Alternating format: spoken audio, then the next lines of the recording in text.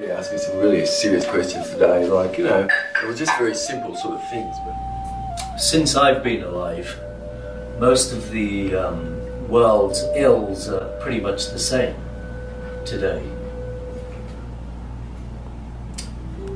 How is eclipse movement a solution to some of these ills? Not just for me, for each one of us. Eclipse can make a really big difference because no one should be underestimating the danger of a currency collapse. This is not just a local condition but a global condition, and everybody around the earth should be more engaged and involved in this. And then the fact is that policies need to be created by all the banks around the earth, and they require government informed consent to do that. And those policies are all policies of a currency and a dollar slide into martial law. So if you have eclipse, what I'm asking and what everybody's asking is stop.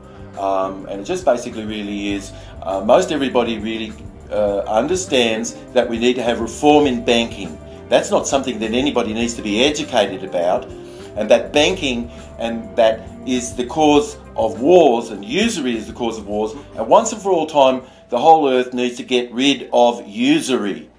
And I have a claim. I'm a man and not ABC Corps or anything like that, and what it is that I've observed is something which is everyone is subject to.